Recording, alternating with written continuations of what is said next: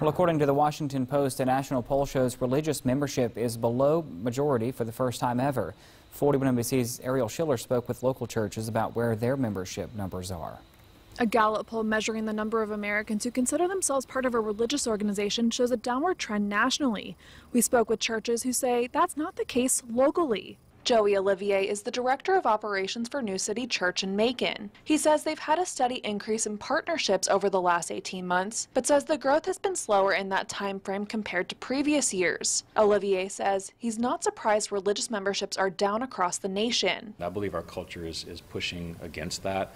We see a lot more of a consumeristic expectation in people, and when it's less convenient to go to church, then it's easy to not be a part of a church. New City Church partners with 20 different local organizations and groups in the community. According to Olivier, the national downward trend of religious memberships could be a crisis for local communities. If less and less people are going to church, the churches in general will be less and less able to help the community.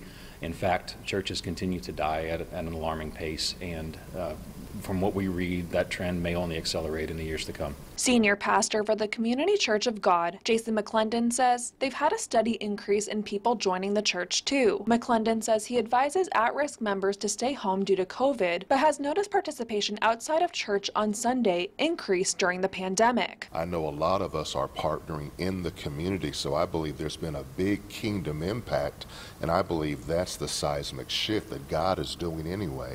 He's trying to get people to do things outside the walls of the church. Pastor McClendon says he believes religion plays a part in our development and helps our social circles. He understands people have questions about what's happening in the world, but believes God speaks to everybody's heart and asks people who are struggling with their religious identity to pray. I would try to find a place that you feel comfortable, a place where the word is preached, a place where you can ask questions, and also a place where you could see yourself actually growing together with others. In Macon, Ariel Schiller, 41 NBC News.